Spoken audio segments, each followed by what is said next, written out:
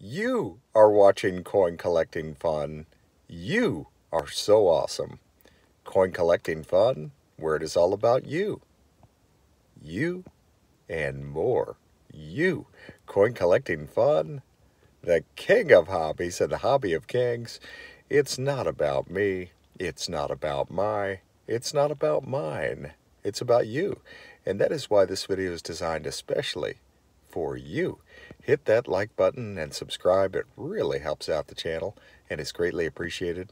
And after this video is over, check out the link below this video in the description section to see a cool coin from the Philippines. That video currently has over 2,100 likes, over 5,100 comments, and over 63,000 views. Let's get that video to over 5,000 likes, over 10,000 comments, and over 100,000 views. Again, the link is below this video in the description section to see a cool coin from the Philippines.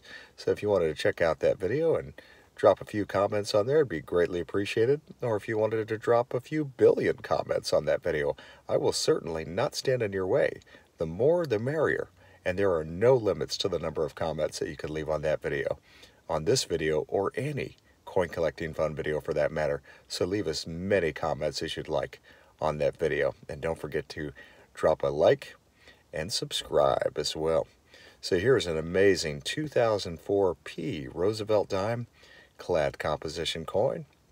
1,328,000,000 were produced. The metal composition is 91.67% copper and 8.33% nickel. The diameter is 17.9 millimeters, and this coin's weight is 2.27 grams. The face value is 10 cents.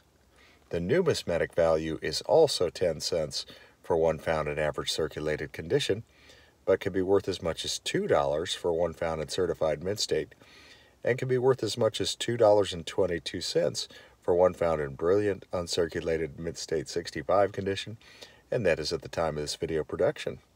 Also at the time of this video production, the current melt value is $0.0238, or you could simply say 2.38 cents.